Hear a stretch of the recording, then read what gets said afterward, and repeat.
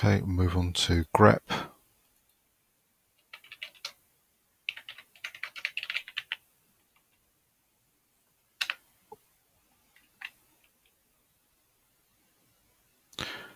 Okay, that's a BZ2.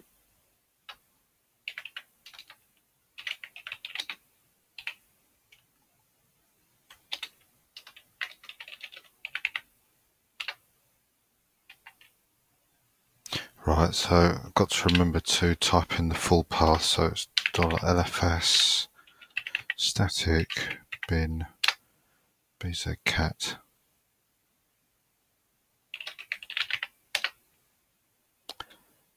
And just copy all this in, there's nothing else to do.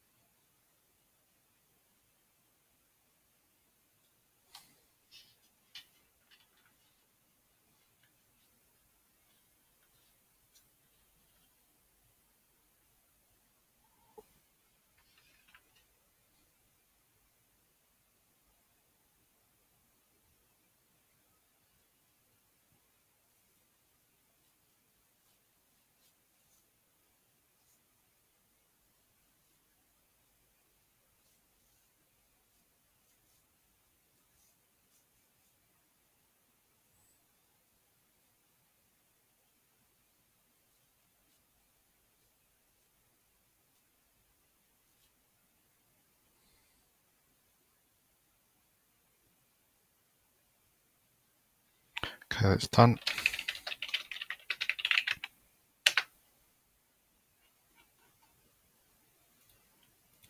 Next we've got gzip.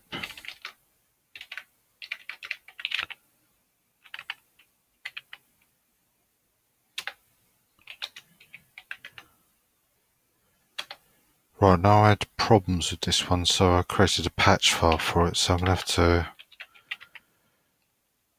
put this in to ensure it builds. And then I can put the commands in.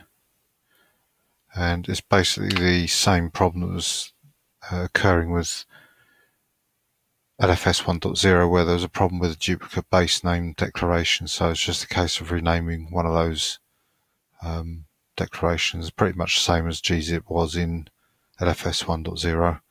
So that's installed. Tidy that up and move on to make.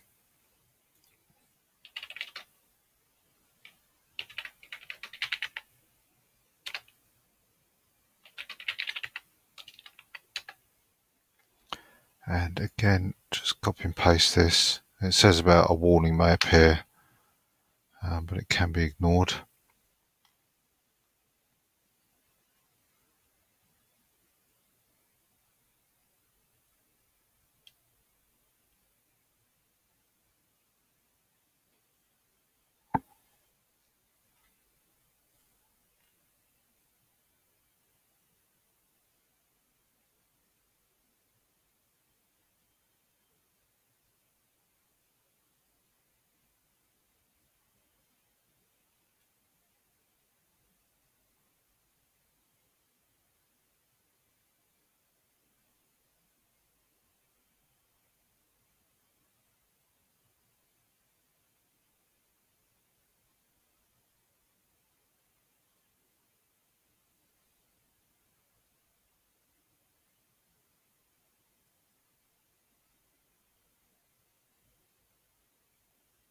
Okay, that's done.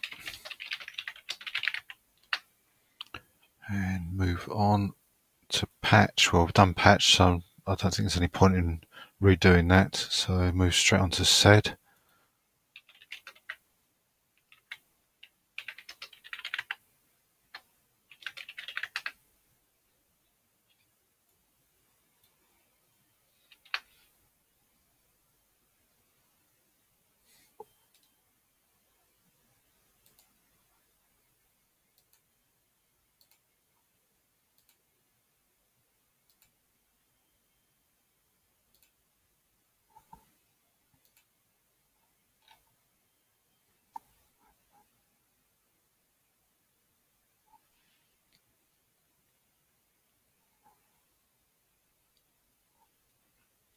that's done.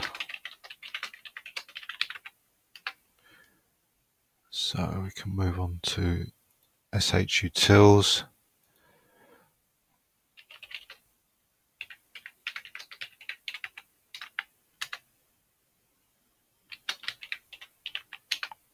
And we've got a patch here. Now that patch wasn't available, I couldn't find it. And in fact, there isn't really a description of the patch. Certain glib versions, to avoid a conflict with certain glib versions, usually glibc 2.1.x. So you could see before we haven't got that version. We have glibc 2.0.7. So I didn't use it. I didn't go trying to find anything about it or fix it or anything, and it didn't seem to cause any problems. So just copy and paste these commands in.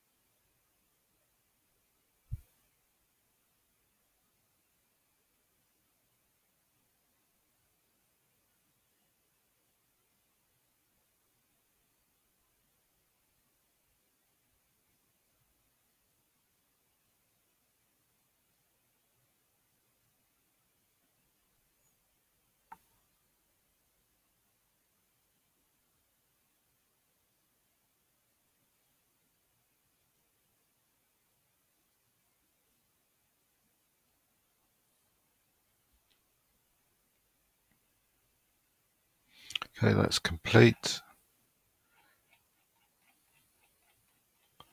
So move on to tar next.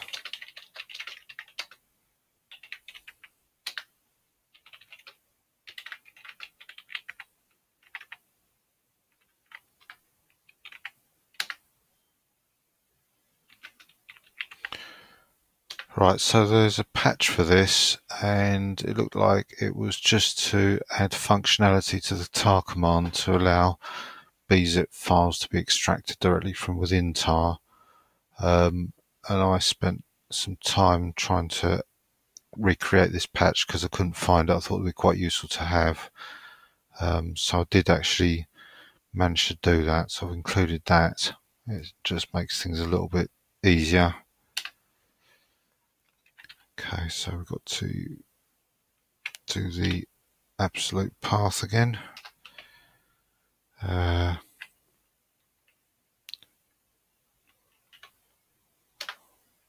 So $LFS static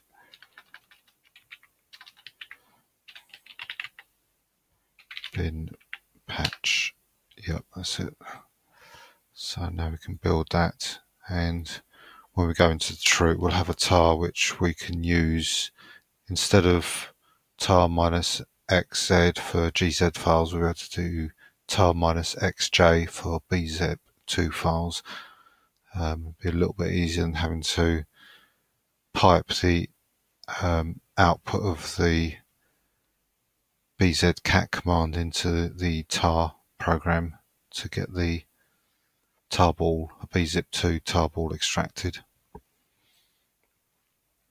Of course, later versions of tar auto-detect the archive and use the appropriate binary automatically.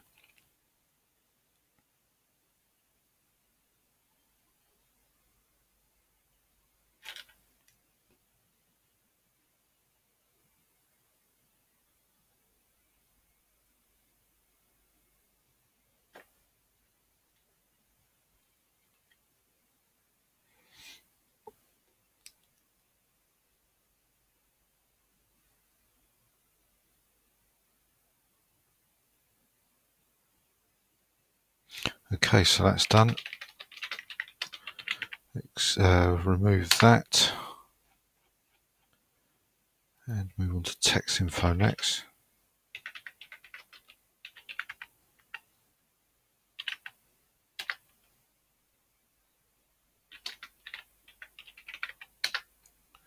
So once again, we just copy this standard set of commands to build the package.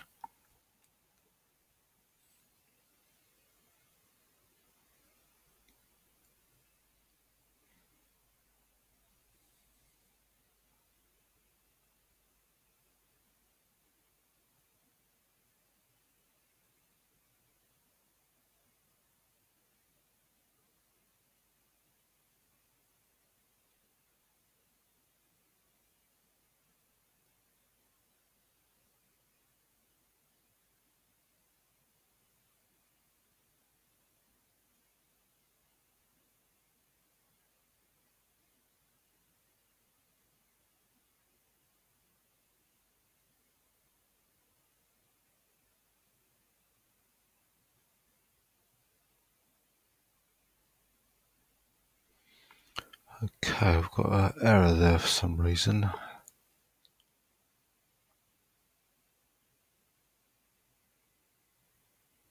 Right, that looks like there might be bin utils related.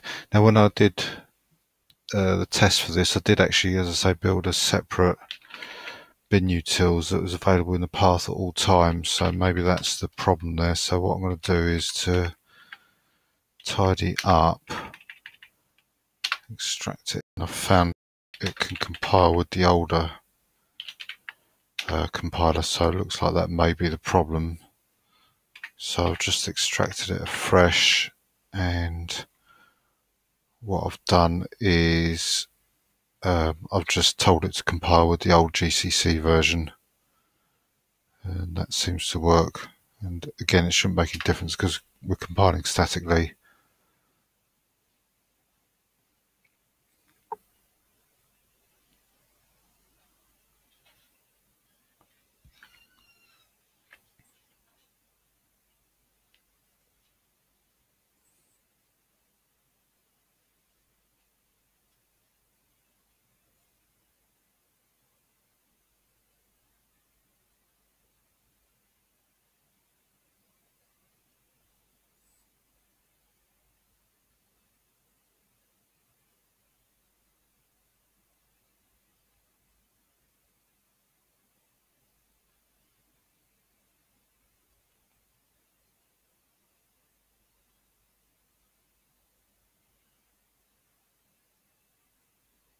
Okay, that's configured, so I'm going to build it now, and it should build correctly.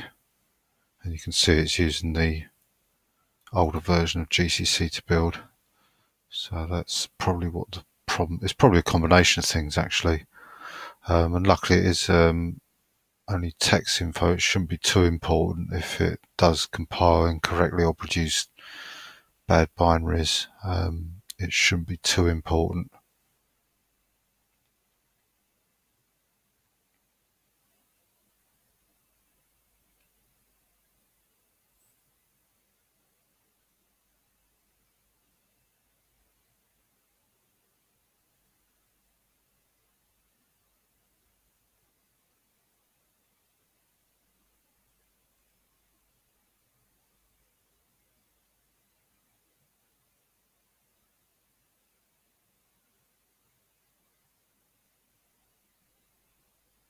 Okay, so you can see it's compiled correctly there. So I'll just do make install.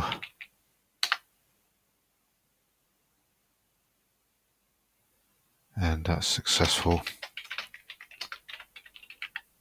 So like I say, it's because I've done something slightly different, it seems to have caused me different problems. So next we've got text utils. Okay, this is BZ2, so I need to do the well, I'll tell you what, let's try using the one we've just built. So bin tar minus xjvf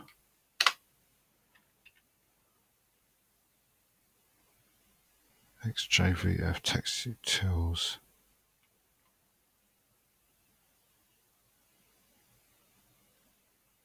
Right, okay, it's probably looking for bzip2 in the wrong place, so it looks like we can't use that at the moment.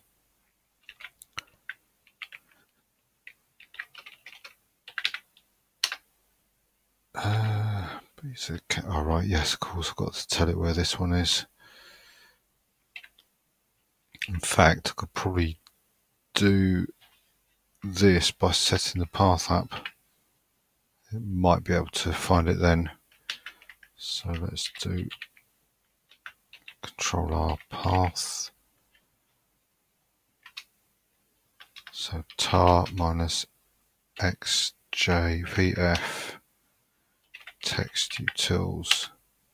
Yep, that's working.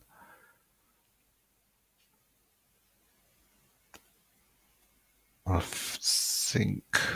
can't think offhand now whether the later Linux from scratches actually do set up to use the temporary tools immediately as they're built. It certainly does for the actual root environment, but it looks like certainly for this version of Linux from scratch it might have been useful. So we've extracted it. Let's now build it.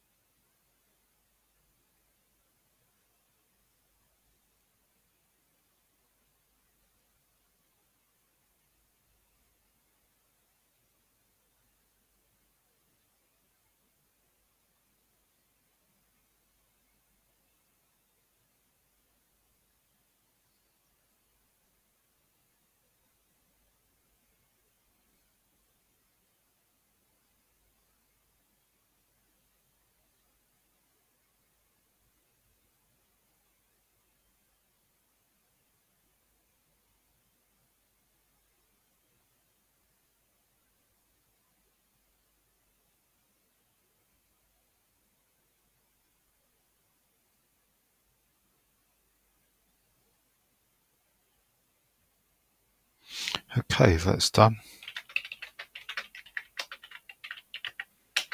Tidy that up and move on to the next package, Util Linux.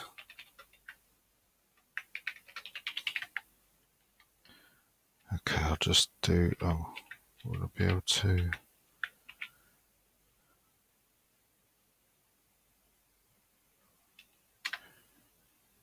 Yeah, I'll just do it like this, straightforward for now.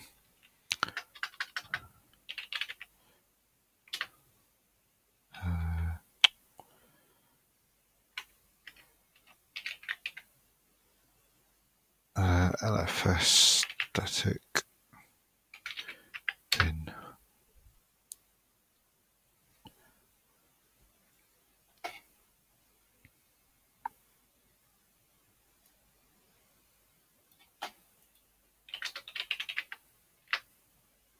So build that.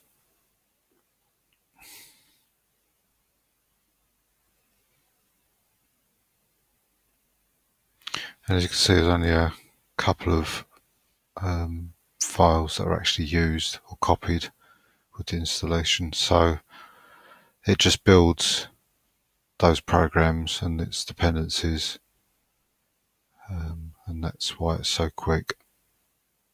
So that's done.